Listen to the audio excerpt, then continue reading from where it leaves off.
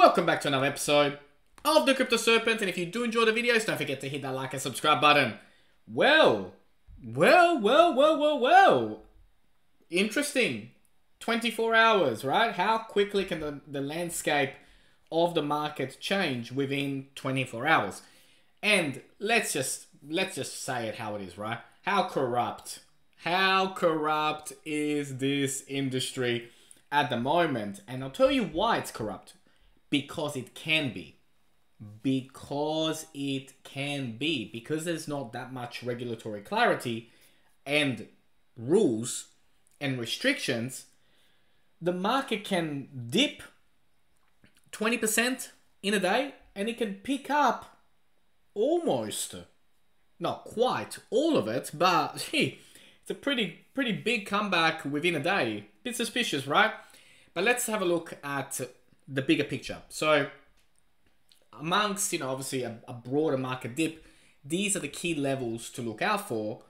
And please, guys, do not come at me calling a bear market, because we are so far from a bear market that it's not even funny.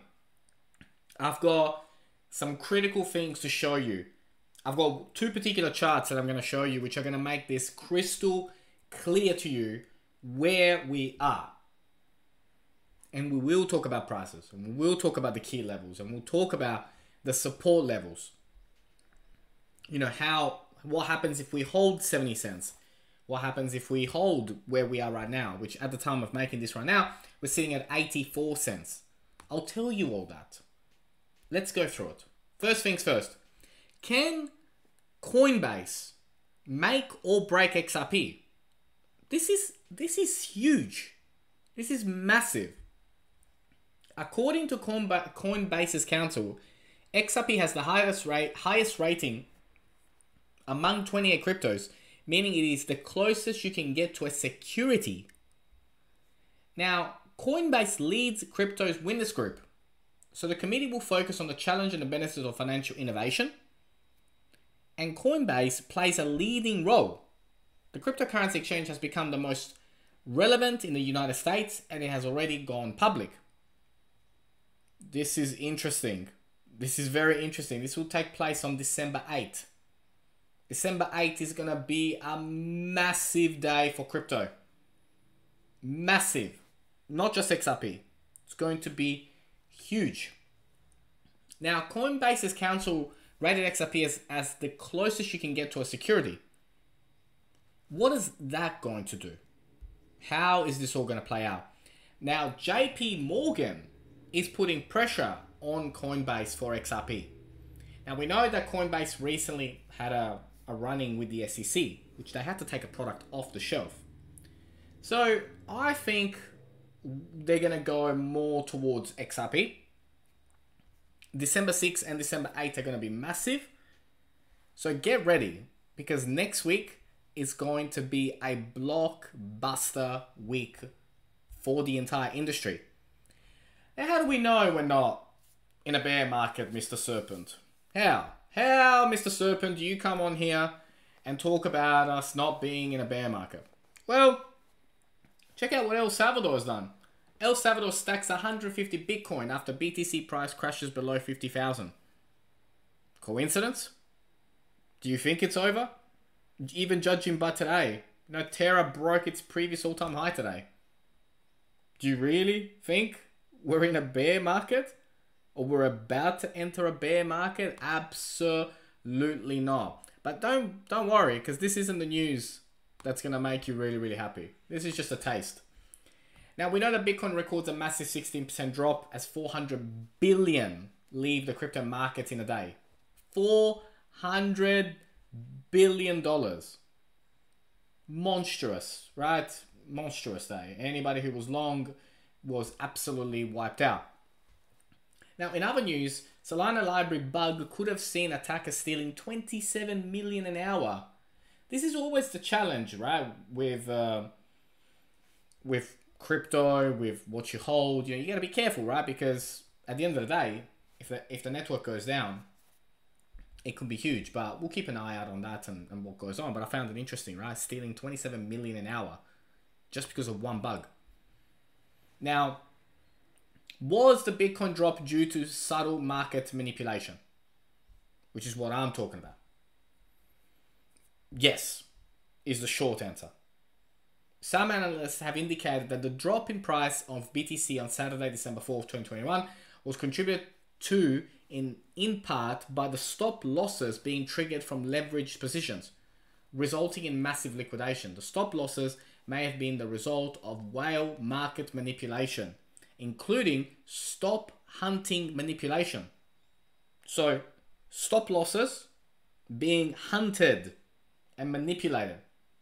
Leverage trading is when a cryptocurrency exchange loans funds to a trader to create long or short positions. A trader can invest 50 in BTC and borrow up to 450 from an exchange for trading. And that is exactly what happened. So what is market manipulation? It involves activities that contrive an asset's price and give a false picture of market behavior. Market manipulation can take on many forms. But in this case, the whales synchronized and dumped on everyone and hit everyone's stop losses. The best way to not be hit by these things is to not have a stop loss. But then by not having a stop loss, you also run the greater risk of going to zero should something happen, like a blockchain hack or whatever. So what happened yesterday is pure manipulation at its finest. We heard that XRP can now be used to pay online at Croatia's largest supermarket chain. And this is just a taste of what's to come in 2022. Now, Judge Netburn orders the parties to file supplemental briefing on deliberative process privilege in light on recent circuit case. So this is going to, again, this is massive. December 8th, let's see how we go. But like I said, this is a blockbuster week coming up. Now, this is what I want you to see. So before the bull run, this is what occurred in 2017. Does it look familiar to Saturday? Well, let's take a look. It's exactly the same. Now look what happened literally days after. That's what happened.